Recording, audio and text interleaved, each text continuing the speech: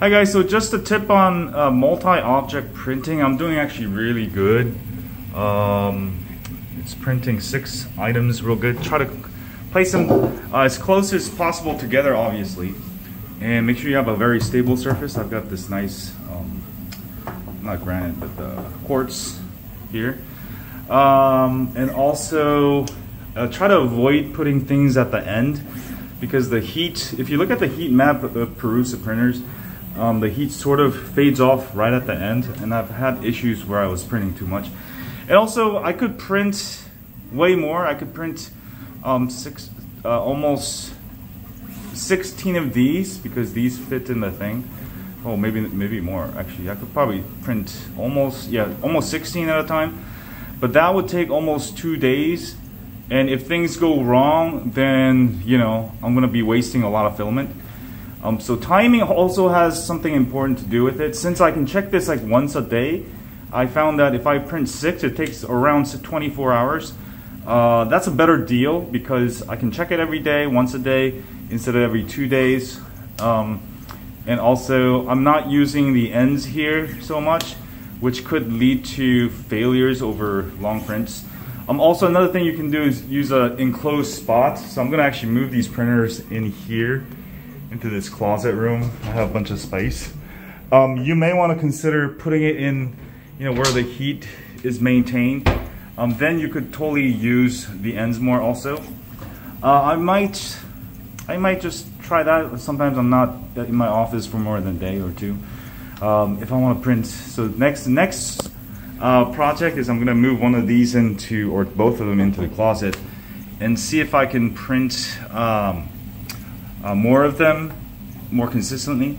But in this bathroom here that I'm using, it's just bathroom.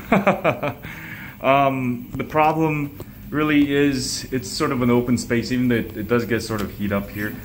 Better if you can put it in an enclosed spot. So that's the next thing I'm gonna do. We'll see how that goes. But yeah, this is almost done. It's now just printing my logo up here, Dr. E.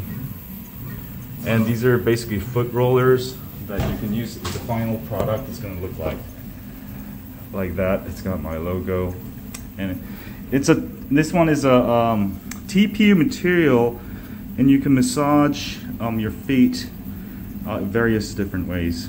And I'm actually going to test sell these here in South Korea. It's kind of hard to ship them to the US if I print a bunch of them. Oh, but this thing feels really good. It's like with TPU, you can really control the strength of the TPU using the infill. This is about 25%, and it's very hard, even if you put your whole weight on it at 20%. But it's soft enough where it's going to give you a much better roll than a hard plastic like PET G. So you're able to roll this easily on very hard surfaces like these tiles here. It works out perfect. TPU material also, it's not going to break. This is pretty much not breakable. So pretty awesome product that I'm making here.